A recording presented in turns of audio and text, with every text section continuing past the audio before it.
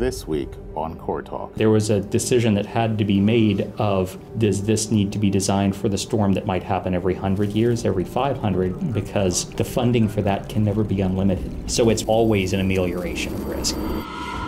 The U.S. Army Corps of Engineers.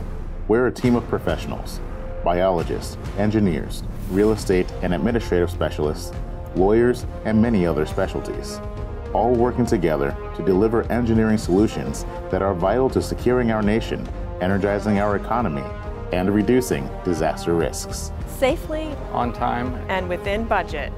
This is Core Talk, the USACE Norfolk District podcast. From harbor port deepening and coastal storm risk management to environmental restoration and research and development, we exist to serve our community because we are a part of it. SAONs. SAONs. SAONs. Let us try. Welcome back to Core Talk. I am James Walker, your host, and I'm here with the Deputy Commander of Norfolk District, Major Tony Funkhouser. Today, we have the Chief of the Operations Branch, along with a very seasoned structural engineer. And they're both going to shed some light about some of the major operations that we have going on at USACE Norfolk District. Let's go ahead and start with introductions. Lesley or Chuck, tell us a little bit about yourselves, what you do here, why you do it. Well, I actually am a biologist and not an engineer. So I got my master's degree from Old Dominion University in wetland ecology. So it's sort of a mix of plants, mud, and water, I like to say. And during the time I was in school, I had colleagues, classmates that had done internships here at the Corps for credit. And I thought this was a great idea because A, it would get me credit and I wouldn't have to sit in a class, and B, in theory, I would have a foot in the door for maybe a job down the road. So I joined in the pack back then and ultimately got hired into the regulatory branch and worked almost 10 years here. So I left for a while. I did a little federal agency tour with the Navy and the Coast Guard before coming back here to the operations branch in 2021. But I think while my background is biology, through the course of my career, my professional career, I've interacted a lot with the public, and I've recognized, the things that sort of the public is concerned about, interested in. So in the regulatory branch, I was issuing permits and having to ensure that the things that I permitted were not going to be negatively impactful to others. And so that immediately put me into a public position. I spent time doing environmental planning with the Navy and Coast Guard, and once again was consistently communicating with the public and having to take the public's interest into consideration in the things that I did. And I was exposed to a number of not only environmental issues of concern, but also navigational issues and access issues. And so that is why I think I enjoy my time in the operations branch now. I get to kind of put all of that back into, to place and work all of those issues with a really great team. Probably one of the most diverse groups in the Corps of Engineers. We have so many different disciplines. So in the operations branch, we have engineers, we have financial managers, we have people who drive boats and survey, and just environmental professionals as well. So we have it all, construction control representatives and things like that. So I think it's easy to fit in here. This is an easy place to kind of be the odd man out, if you will, because we all have a very different background, but we're working towards common missions. And it just shows, I think, in the operations branch, it kind of shows that it takes a village to get some of this stuff done. Chuck Sanders. I'm the Structural Section Design Chief here at Norfolk District, and I'm fairly new to that role. I've been in that seat about a year. I was their Senior Technical Lead for about 8 years before that, and I've actually been here since I was a student intern back in 2001. There were 3 of us who were classmates who started here as co-op students, all from the same group. We're all 3 still here in different parts of the district. And I worked my way up from the kid sitting in the corner who couldn't even grow a beard doing design calcs and staying out of the way in the meetings to being the senior guy on some of the bigger projects and now as a team lead. It's been fun. I get to work on a little bit of everything. I joke that I'm a steel and concrete guy, but I mostly end up working on anything that doesn't run away fast enough. I like fixing things. I come from a family of electricians and mechanics. So I see broken stuff and I tend to jump in and try and make it not broken anymore. And by sheer dumb luck, it turns out that seems to be a handy skill around this office. I bet, I imagine. I got into this kind of work because I had an interest in a teenager and moving bridges. And I lucked into this particular office as a co-op without even realizing that this one district has a third of the moving bridges in the whole Corps of Engineers. Oh, really? And then I ended up in the spot where for quite a while I've been in charge of them, at least in terms of the bridge safety and machinery repair. And I had no idea I was even getting into that. So I've had the great fortune to be the right place in the right time and get to work with an awful lot of great people doing some fun things you don't get to do anywhere else. O&M, operations and maintenance. How does this branch facilitate the greater USACE mission? When there's a public need for a particular function or a fix for a problem, so to speak, such as coastal storm risk management, the Corps will get authorization to build a particular structure or do some type of work to help alleviate that particular problem. So that comes in as new work funding into our projects management division. That once it's actually built, constructed and everything, that structure or that function becomes a property of the operations and maintenance. So that's where we come in the operations branch. We receive funding on the regular to ensure that we keep up these structures and navigation channels and things like that. And so it just kind of shows that we work so collaboratively internally with each other. You know, we pass one project from one group to another. Some of us continue to have to work collaboratively with others, such as operations branch with drawbridges and navigation locks. We're working with Chuck and his folks on a very regular basis, and we continue to collaborate. But operations and maintenance is about just that ongoing work to keep these projects that were previously authorized in good working condition. Yeah, so I think the biggest thing that we've seen is the last couple of podcasts, we've really focused on some of the larger projects. But just like you said, that handover, there's a lot of other things that we're managing with Gathright Dam, Cranny Island, the intercoastal waterways. Can you kind of dive into a little bit of that and just kind of explain the day-to-day operations of what we're managing in those areas? So the operations branch primarily has responsibility for navigation, for the Corps' navigation channels, which are basically approved at some point to ensure commercial interests are met. So shipping, commercial fishing, and things like that. So we have navigational channels, and we also have a few flood risk management projects. One of the major one is Gathright Dam. It's in Covington, Virginia, on the Jackson River.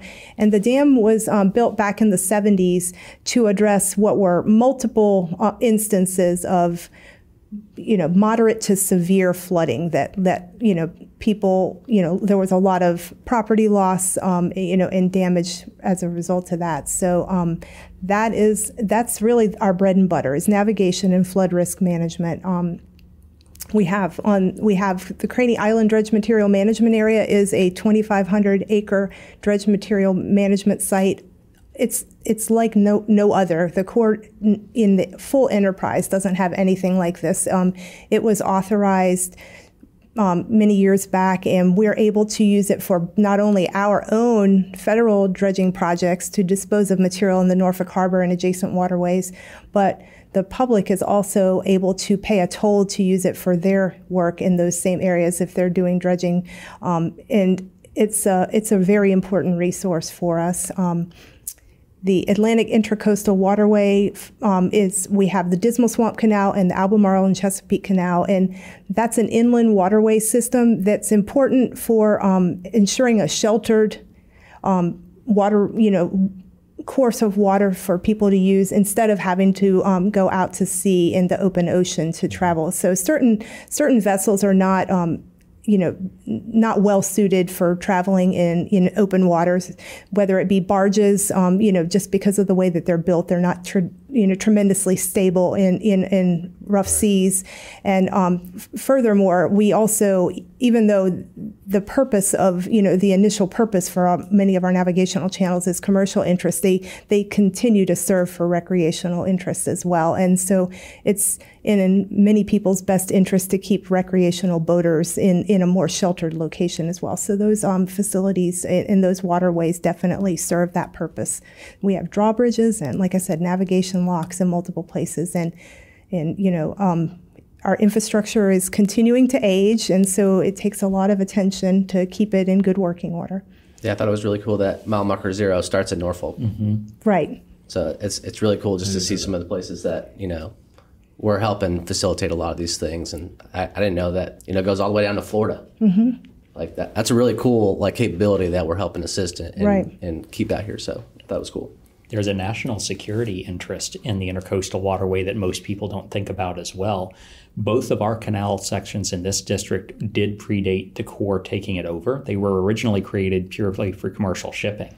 But my understanding is the impetus of actually creating the intercoastal waterway system as something federally maintained was World War I. Everyone in the U.S. was watching all the massive amount of shipping damage that was being done out in the North Atlantic and that area just from early teens era U-boat activity.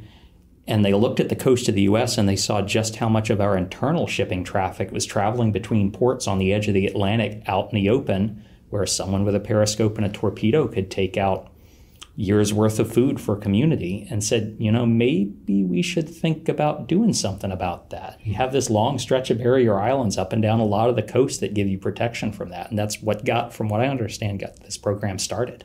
Yeah, it's really cool. It's kind of faded from everybody's mind right now because so much of our shipping vessels have gotten too big to use this type of channel, but it's still got a value. Lesley, there was something you said a little while back. When you were talking about problem solving, you used the word alleviate.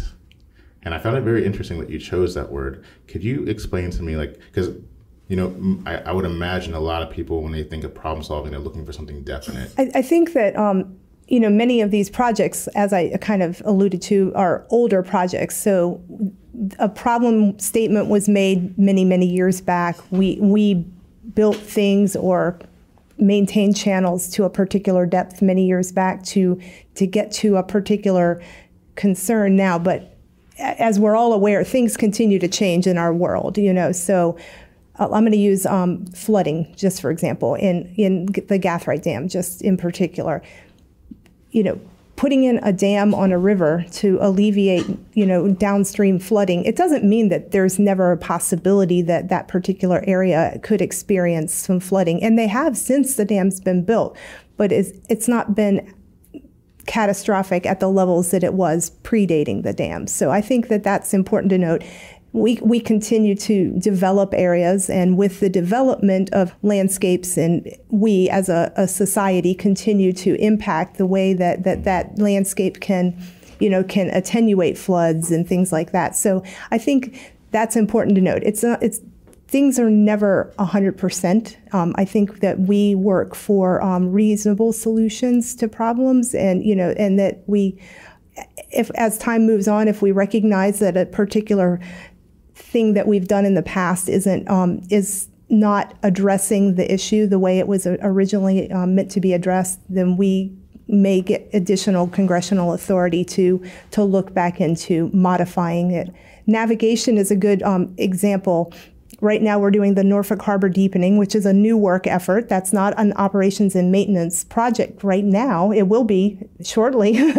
But the reason that we're deepening the Norfolk Harbor is because container ships are getting bigger and bigger. We're continuing to import much more stuff than we ever have. And the more that we import and export, the more need there are for larger container ships. And the ships are growing have deeper drafts than they did in the past, and we have to continue to focus on addressing that through our deep draft navigation channels. So right now, the Norfolk Harbor deepening is bringing our harbor down to 55 feet. Once that's done, we'll be the deepest, the Port of Virginia will be the deepest port on the East Coast. Most of the projects we're doing, we're working with and around nature, and there just is no maximum storm. There is no number we can say there will never be a storm greater than this.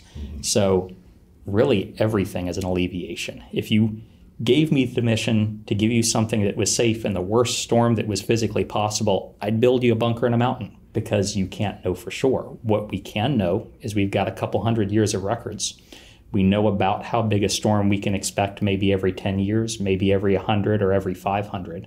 So it always comes down to a real mission of looking at the situation, looking at what's out there for environmental issues, the weather, the other problems you have to deal with, and saying, okay, here's the need for protection. Here's the resources that we've been given. What's the absolute most we can do to give the most protection for the resources that are available that we can get to do this job? So at the end of the day, even the biggest, tallest wall, we were talking before the show about the flood wall in Richmond. When you stand next to that wall, it looks massive. But then you say there was still a design year for that storm. There was a decision that had to be made of, does this need to be designed for the storm that might happen every 100 years, every 500, because the funding for that can never be unlimited. So it's really always an amelioration of risk. Problems like that you can't completely solve. We just make it better for as many people as possible. When I first started working here at Norfolk District, I used to see this acronym, LEDPA. Was at least environmentally damaging. Practicable. That's Practicable. That's the key word. That's the one. I like the way doctors put it better. First, do no harm. Start by not making it worse, and then figure out what you can do to make it better. Definitely. All right, so let's talk about Craney Island. What's going on there? Well, so when you dredge channels, which we do a lot of, and everybody in an area like this with waterfront industry and everything, dredging is an incessant need. You always have to dredge. You have to get rid of what you dredge up. So your choices really for dredge material disposal are to bring material to what they call upland locations, to bring it onto land. And if you think about large metropolitan areas like where we are, all of the areas on land are quickly getting gobbled up by development. So and prices for land are really expensive. So that's becoming less and less practicable. That's another use of the term practicable. So the other option that we have is to bring the material offshore to do ocean disposal. That requires transport further distances, so that can be pricey, and also a lot of testing to ensure that the material is suitable for placement in water. So the Craney Island Dredge Material Management Area has been a huge savior for us, in providing a very large site where we can get rid of most of what we need in this particular metropolitan area, in the Norfolk Harbor and adjacent waterways. And so we can either pump the material directly in through hydraulic, pumps right into the cells, or there's an area called the rehandling basin where a smaller project typically could come in and they would put the material in what's called a scow. They can bring the scow into the rehandling basin, open it up, and just drop the material in there. And then we, the Corps, will dredge the rehandling basin and pump it in every year to 2 years or so. So it's a really easy, turnkey way to get rid of material. And it's just to add to that, the material that we place in Craney, whether it comes from the Corps dredging projects or from the public, it has to pass certain environmental tests to ensure that it's clean. So, because once it goes into the facility, we dewater it, and the effluent water is pumped back into the river. So we don't want to be placing water back in the river that is carrying contaminants or anything like that. So it's a huge use, it provides a lot of utility for the maritime industry and for the Corps itself in this area. I know that's the primary use, but we also have some secondary things that we necessarily see. We've got bald eagles that are out there that we're protecting now and some other rare bird species that are in the area. So the intent of the island is to get rid of dredge material, but we're constantly bringing, material in. It's coming from, a brackish environment. So there's a good deal of salt in it. And so it comes in and we get an array of salt-tolerant plants and things that provide some habitat for birds, for one thing. And we also have coyotes and foxes and other critters around there that are living out there and enjoying the solitude of the island. So every spring we see an influx of our avian friends. They really like it. It's a great place for them. They build nests every year, and we work around them. They tend to nest in the most inappropriate places, like right in the middle of our roadways and things. And we cordon those areas off and literally send somebody out every day to map the new locations and areas of exclusion, if you will. But we figure it out. We move on. We're still able to do business and reduce any potential harm to the resident wildlife while we do so. The idea of dredging had never occurred to me before working at USACE. And even until this conversation, I had no idea that they were taking that sediment out of the water and processing it before putting it out on the island. That's a lot of work. Yeah, it is. The dredges and pump equipment that they use to run this to get the work done, some of it is just impressively massive. Yeah. Just the sheer volume of material you move. Some of the dredges don't actually carry it over by boat. A lot of the bigger dredge projects, we actually have a dredge that's pipelining over to the site, and they can put the pipe right up and over the levee and pump directly into the cells when it's clean material. Right. And a lot of these guys are running 1 foot to 1.5 foot diameter pipes using a dredge pump that's run by what's basically a locomotive engine. It takes a lot of power and a lot of oomph to get that work done in a reasonable amount of time with a harbor this large to maintain. On the other side of the Commonwealth, and this question is for you, we have Gathright Dam, and a lot is going into that as well. Can you explain some of the interdisciplinary efforts? Gathright is one of the projects we have that requires input from almost everyone in engineering and ops specialties, and it's really a mix.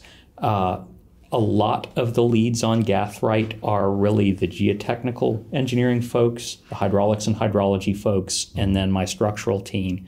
And then we have a lot of mechanical equipment that's what makes the dam actually work. Gathrit's an earth-filled dam, so it's got a clay core that's been built up in the river and then protective coatings over that to keep it waterproof.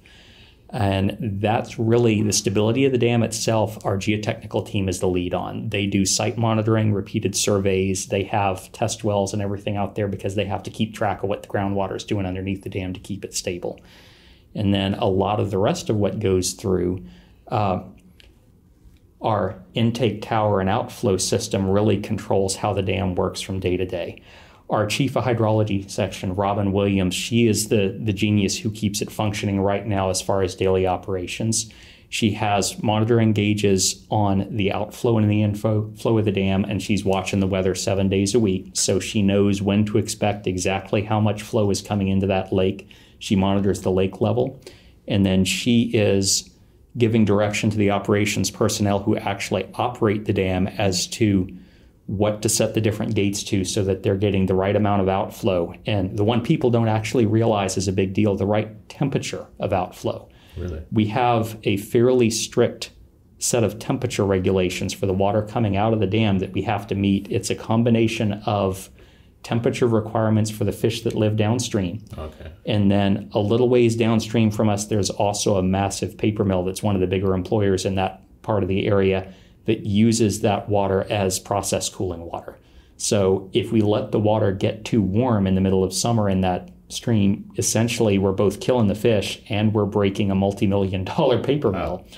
So people think about large amounts of flow coming out of the dam in a storm event, but almost all this dam's life, the system that has actually flowed almost all the water out of it is what's called their water quality system. You have the massive gates everybody thinks of, and then there's this little set of 3 foot by 5 foot gates that comes out of a port right in the middle next to the massive gates that really flows all the water, because those draw from a different set of ports on the side of the tower that let you pull water from 10 different levels of the lake.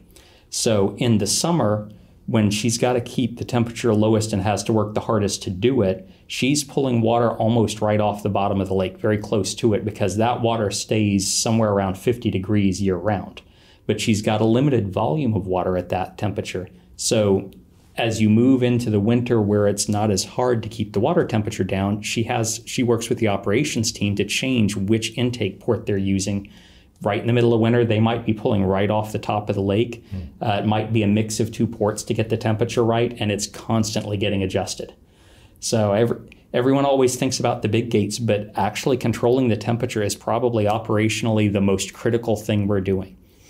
And then all of those ports are hydraulically operated pieces of structural steel. So my team and the mechanical engineers are working constantly with Lesley's team and Robin's folks to make sure that when they need to move a gate, it actually works. And sometimes this is a challenge because the dam is no longer fresh and new. When I started here, we could get away with a lot of things being easy because this was one of the newest dams in the Corps. And we're now at about 50 years old, where a lot of the equipment is hitting its original design life. So we're in the midst of doing lots of our operational inspections and rehab jobs to make sure that we catch things before they break so that we keep it running smoothly. We can't just shut it down and say, well, we're just going to let it not flow for a while we fix something, because then things downstream might die. And this is another one of those examples of what we were talking about in the first episode of this season. Unknown unknowns. Things that you don't know that you don't know. I had no idea that I did not know that temperature was important to the dam or to any dam. That's very, very interesting. I had zero idea when I started getting involved with that project myself about 2009, and found out from Robin pretty quickly just how important that was. Yeah, and I think it's, it just shows that Anthony and the rest of the folks out there, it's a 9-person team or 8-person team that run that facility, and they do an excellent job of maintaining it. I got to go down inside, you're like 100, 150 feet underneath the water. You don't even realize it as you're walking down or going down the elevator. So really cool, and all the work they're doing. Obviously, there's, just like you said, it's going through some wear and tear. So we're working on improving those things and fixing those so we don't have issues in the long term. My fun one a couple of years ago was going down a basket down the wet well. So the lowest port on the south wet well, that's the intake for that water quality system, has a hydraulic leak. And it's not an environmental issue. We're using a biodegradable hydraulic fluid. So it doesn't really put anything in danger except their wallets, because that biodegradable hydraulic fluid is a lot more expensive than the normal stuff you'd throw out in your Caterpillar dozer where you don't have to worry about it leaking. So the problem is it's the lowest port in the well, and that port's about 125 feet down the well, and you're underwater for about 80 of those feet at the normal lake level. So the only way to get there is to load 2 folks in a basket, hang off a crane from the top of the tower, and you just lower all the way down to the bottom and go leak hunting. So that was also a chance to do one of our more regular inspections of the backsides of those intake ports. Some of those hadn't really been seen for about 20 years since they were last rehabbed. Usually you do the real inspection on those at about a 20 to 25 year cycle. And that's turned into a chance to kick off another round of maintenance to those, because they're getting to the point, too, where they need to be rehabbed right now. We have a core team up in Marietta, Ohio at a fabrication shop that's in the process of making new hydraulic cylinders for us now so that we can squash the leak issue more effectively and for a whole lot longer than what we could patch up in one day with a crane. A lot of the people that we have here seem to be so vital with the information, the knowledge, and know-how that they have, like this Robin Williams that you were just mentioning. How long does it take somebody to acquire that knowledge? Like if this person were to decide to leave the district, how does that person get replaced? Exactly. But not just the body, but everything that person knows. And on top of that, her hydraulics team and my structural team are probably the hardest to hire for, because they're much more niche specialties. Hydraulics especially, I mean, you get a lot of hydraulics design out in private industry, but it's a different type of work. They're rarely doing things like designing dam flow systems. That team also does a lot of the analysis for wave action and wave forces for our coastal flood walls. And those are really niche specialty things. So building the team takes a lot of effort on her part just to find good candidates who not only can come in and learn this work, but who want to. We joke on the structural side, you've almost got to be a little crazy to want to do this anyway, because if I mess something up bad enough, it's not an air conditioning system that breaks and people get uncomfortable. I'm working on a dam with 150 feet of water behind it. I've got to make sure I get it right. And then I've got to make sure a couple of my team cross-check everything I did to make sure I got it right, because some of these things, the consequences can be pretty high. So you spend a lot of time trying to focus on getting the right people in who are willing to be diligent and make sure it gets done right the first time so people are safe. So let's talk a little bit about intracoastal, not intercoastal, but intracoastal waterways. Thanks for correcting me earlier. Explain for me, what is our area of responsibility and what does it take to maintain it? What type of challenges do we face? Who do we work with to maintain it? It's a tongue twister, so we call it the AIWW. So there you go. We got to make it short. Yeah, we are responsible for it from essentially here in Norfolk all the way down to about Elizabeth City, North Carolina, and then it continues on all the way down through Florida. So Wilmington District picks it up at where we leave off. So what do we have to do? We're pretty fortunate that it stays pretty naturally deep. We don't have to dredge it very frequently, so that's good. That said, it's we have bridges, we have locks, and they're aging, like our other infrastructure, and so we have continual challenges with with continuing to keep them in an operational condition. I think the one thing that people lose sight of is these were built so many years, decades back. You don't go to like Lowe's and buy replacement parts for your locks. So when things fail, we have to pull them out and rehab them. So we have multiple pieces for certain components that we keep in spare. So we'll pull them out, put the other one in, and then have someone rehab it. Chuck mentioned the Marietta Repair Station, which is another core facility that we rely heavily on. They have a lot of metal workers and fabricators, and they will pull parts for us and make new ones. So they're critical to our ability to keep these functional. We could use private industry to do similar fabrication, but it's nice to keep things in-house when we can.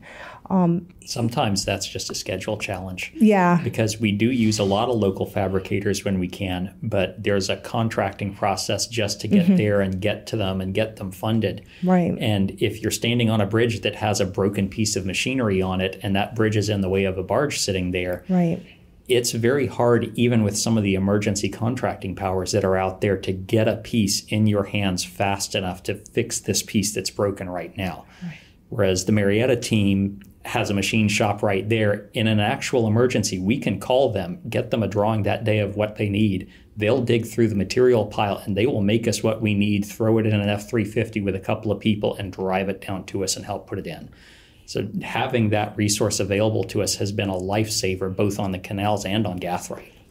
Yeah, and so in addition to that, the Dismal Swamp Canal in particular is heavily wooded on either side. It's more narrow than even the Albemarle and Chesapeake Canal, and we see downed trees regularly. And so our own internal floating plant in the operations branch, which is the term we use for those who operate our vessels, they will go down there with chainsaws and cranes and things like that and get rid of the downed trees.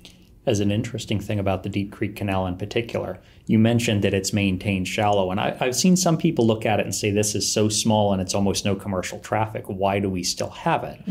And it is still an important emergency link, and the thing that really pointed that out to me as well, right after Hurricane Florence hit Wilmington, what was that, 5 or 6 years ago? Wilmington was flooded so badly they were completely cut off from the outside world for a little bit. And the main intercoastal waterway channel just south of us, there was bridge damage on the ACC, which is our main commercial channel. So you couldn't really get shipping down that way yet either.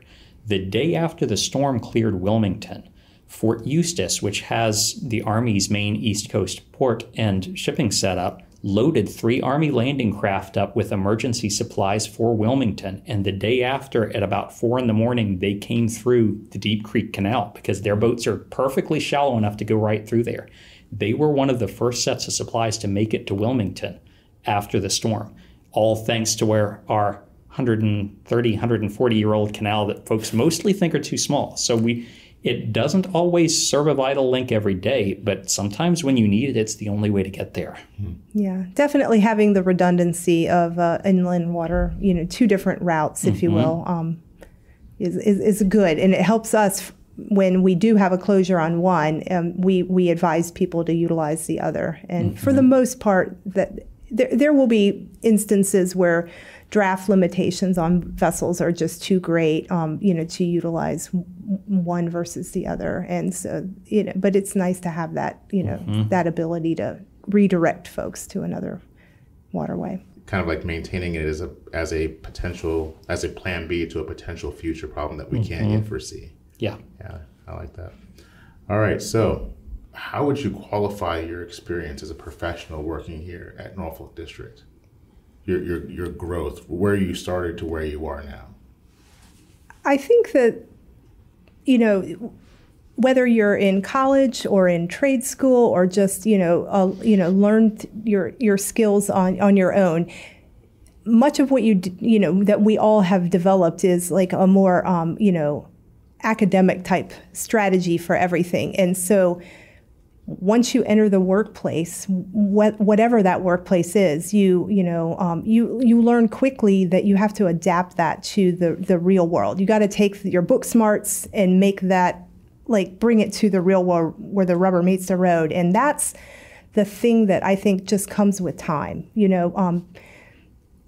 I never learned how to deal with problems, and some problems that I get, I'm very fortunate because we all have to have a great network, and we do here, and that's what's great. I know that when I hear that so-and-so's happened, I have to immediately reach out to these people, these agencies, and we just have to work together to address that. And I think that's the thing that you learn over the years of, kind of being here is just how to bring all of that to bear. You can't just sit there and think about it for too long. You have to just act, and you get more confidence with experience in just your ability to take care of those problems yourself, and not certainly there's no value in freaking out. You just have to just get the right people going. And I thank my lucky stars every day that I have such a great team, and they're willing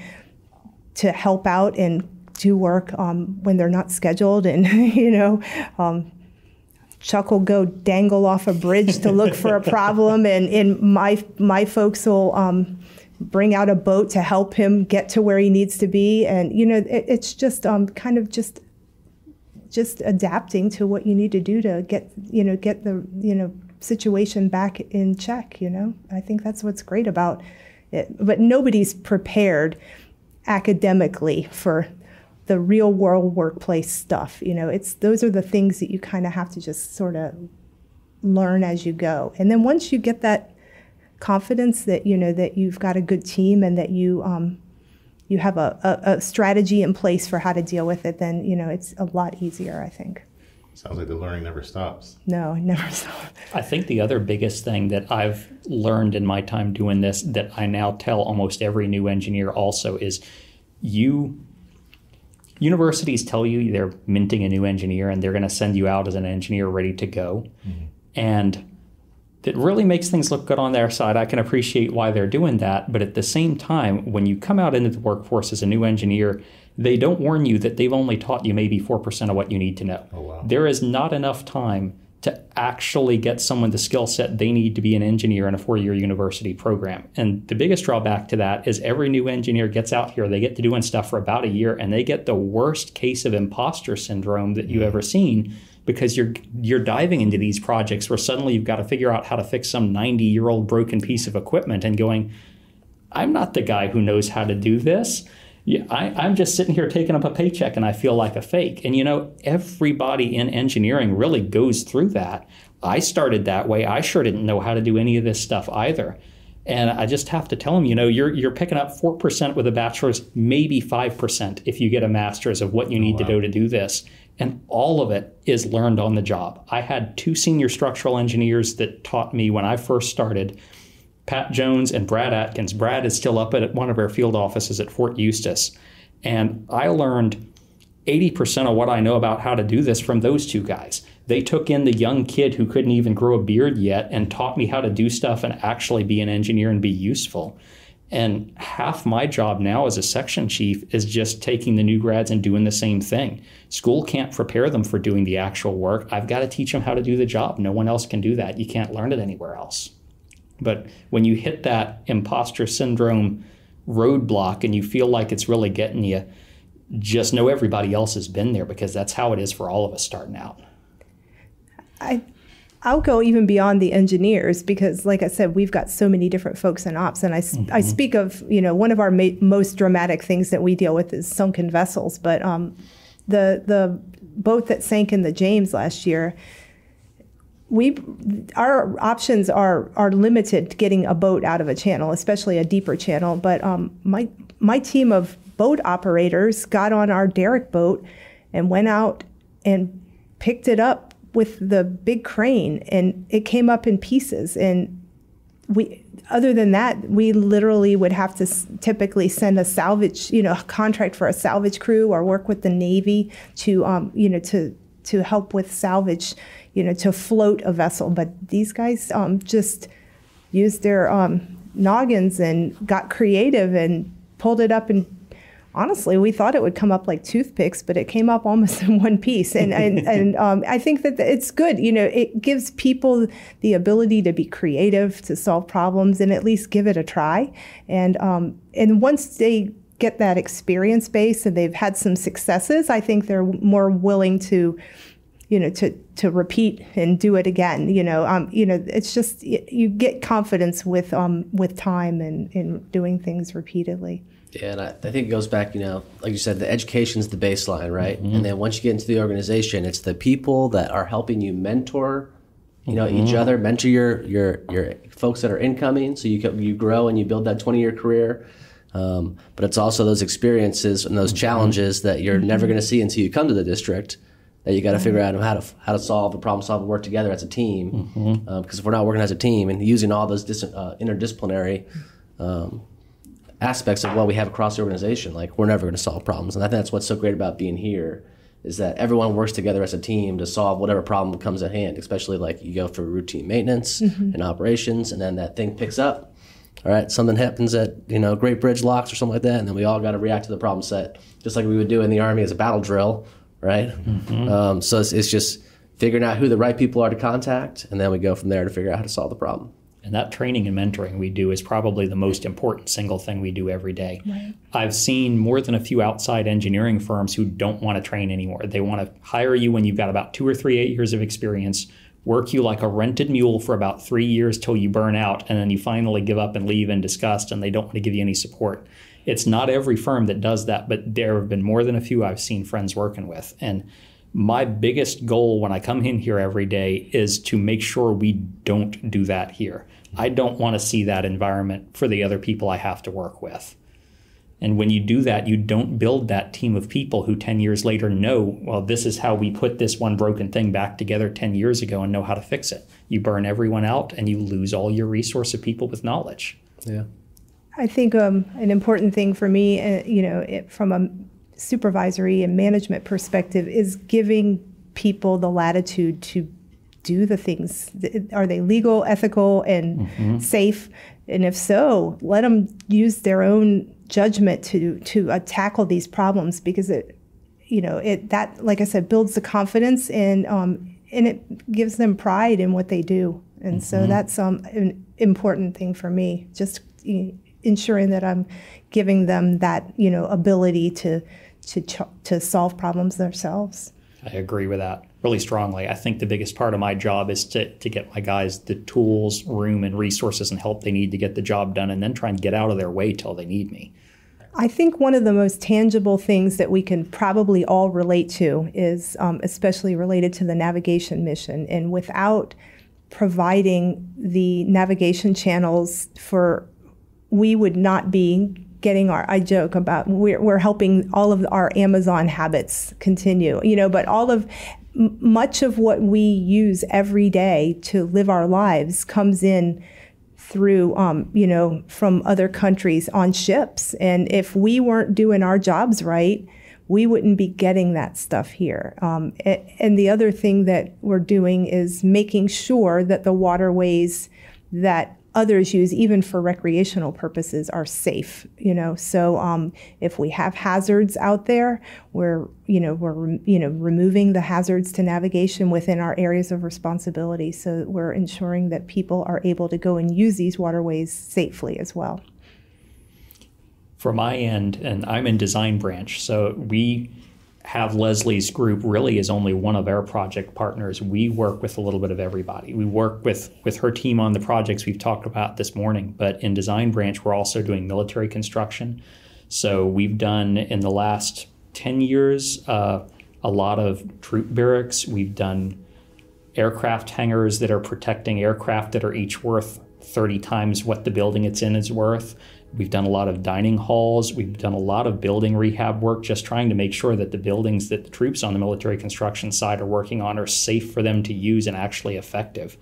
We do a lot of other civil works construction that doesn't necessarily tie in with O&M, with operations section as well. Right now, my team's deeply involved in design of the first phase for the Norfolk flood wall that's going up. For folks wanting to look it up, it's the Norfolk Coastal Storm Risk Management Project, because we can't use simple words, we're the government. But that's one of our major projects right now, and we're involved in the early study phases for similar coastal storm risk management project studies for Virginia Beach. We're working multiple projects in Florida right now for Miami, Collier County. So my team touches a little bit of everything all around. Historically, we've done some dam removals of dangerous dams. Embry Dam in Fredericksburg was heavily silted up and on verge of failure, and I was involved in that removal as a junior engineer. So we do a little bit of everything, and it touches a little bit of everything in ways a lot of people don't realize. Because hopefully if we do it right, they don't notice what we did.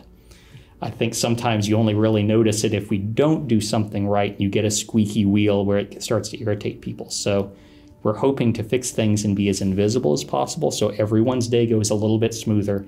They don't see a pothole on the bridge deck. They're not worrying about flooding from some ancient creaky dam upstream. Everything just maybe works and they can go about doing what they're trying to do. One, thank you, Lesley and Chuck, for coming on. I know there's over 400 employees in the organization. I've been here for like 4 months. Haven't met you yet, but this was like an awesome first introduction, right? So I want to go pick your brain more because I know you have a lot of history of this organization, Absolutely. Right? So one, thank you for coming out here for this podcast, and I really appreciate you guys being on the team. Yeah, thank you for giving us this sneak peek into your world and giving us a glimpse of the diverse and critical projects that you guys are working on. To the listeners, thank you for tuning in. And as always, if you have any recommendations or any concerns or any questions about our podcast, or if you have any particular topics that you would like to hear us discuss, please reach out, comment, like, share, subscribe. Again, thank you for being with us on Core Talk. Thank you, guys. Thanks, James. That's it. Thank you.